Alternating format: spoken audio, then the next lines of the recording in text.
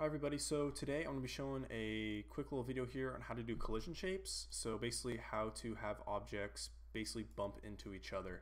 So if you see here, if we go ahead and run this little farm scene, which I've been using for basically all my videos, we're going to have it load up here and throw it in the center of the screen. And if we try to have our guy move, he basically moves through this fence here, he'll move through this tree, he'll move through just about anything, just because there's no collision bodies that he has. So how do we make sure that you can't just walk through this, right? So what we're going to want to do is first go to the player itself or the node. And what you're going to want to do is then add a child node to the kinematic body, and we're going to use a collision shape here. Now all we have to do is add a shape, which I think the box shape works pretty well for this. And we're going to go ahead and bring it on up a little bit. And then we're going to toy with the sizes a little bit. So here's the transform, and as you can see, this box is way too big for our sprite, so we're going to kind of shrink it down a little bit.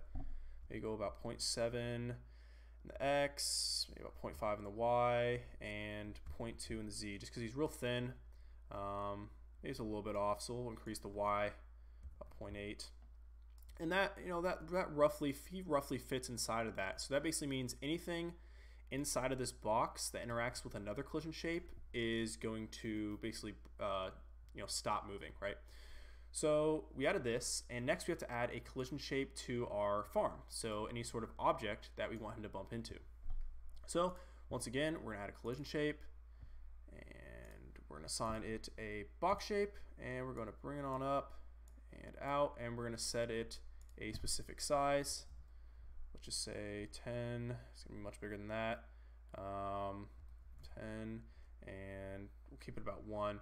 So we'll just make this about what it needs to be, 25, 45, and we'll just line it back up so it fits within this fence, right? So it's shrinking it down a little bit, and this is probably closer to 35. Bringing it over a little bit and shrinking it down one more time, just to kind of get it roughly equal to the size of this fence. So as you can see here, just trying to make it so that it fits this whole thing, just for the sake of this video. So this is it roughly. So it'll bump in with anything in this rectangle, right? So you're gonna actually have to assign it to basically every single piece. So you'd assign one here for this piece of fence, you'd have to assign another collision shape for basically each part, and then you have to assign for some for the trees as well.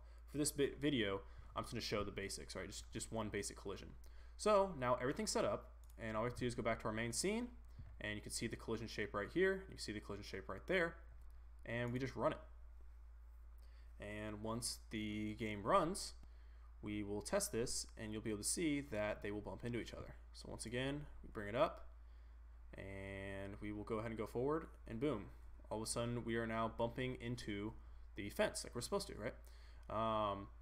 And this is gonna, basically this is how you do object interactions, right? So this is how you bump into stuff, and with this you can actually code it so that it can detect when something bumps into it, right? So you basically create a little code that says anytime something enters this collision shape or this area, something can happen, right? So if you want to enter a door or something, you basically have them touch, and the door can open or move or do whatever you need it to do. But as you can see, it's collision shape here, there's not one here, so I'll walk through that, and I have to add a separate one.